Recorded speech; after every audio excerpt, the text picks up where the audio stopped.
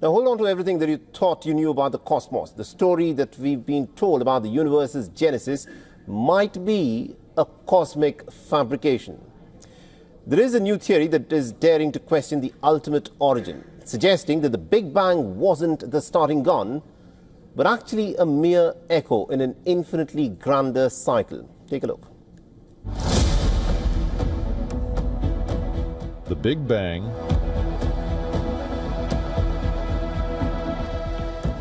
the explosive origin of time and space, may not be the beginning after all. For nearly a century, the Big Bang has stood as the ultimate origin story, the fiery moment from which all space, time, and matter exploded into being. Now, a team of physicists argue that the Big Bang wasn't the beginning, but a transition, like waking up from a long sleep into another cycle of a far older universe. This bombshell theory, recently detailed in Physical Review journal, proposes a bouncing cosmology, where the universe didn't explode from nothing, but rather rebounded from a previous phase of contraction. Imagine the universe collapsing inward over billions of years, and then bouncing back into expansion.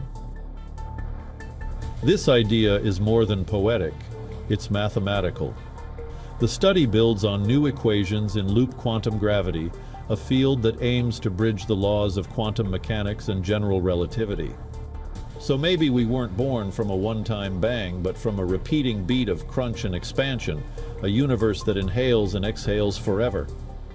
The Big Bang wasn't the beginning, it was the bounce before the next breath.